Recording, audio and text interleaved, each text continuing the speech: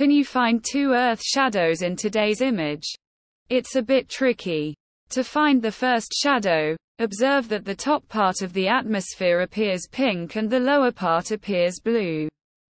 This is because the top half is exposed to direct sunlight, while the lower part is not.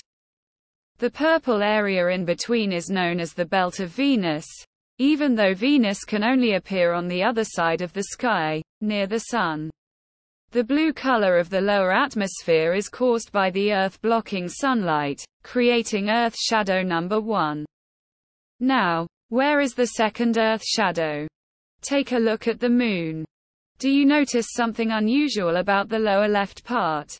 That area appears unusually dark because it is in the shadow of the Earth, creating Earth shadow number 2. To be precise, the Moon was captured during a lunar eclipse.